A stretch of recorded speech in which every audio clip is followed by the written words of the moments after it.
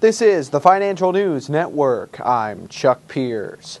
Equity futures are pointing lower this morning, with the Dow Jones Industrial Average looking to open 43 points lower, while the broader S&P 500 index is looking to open nearly 2 points lower.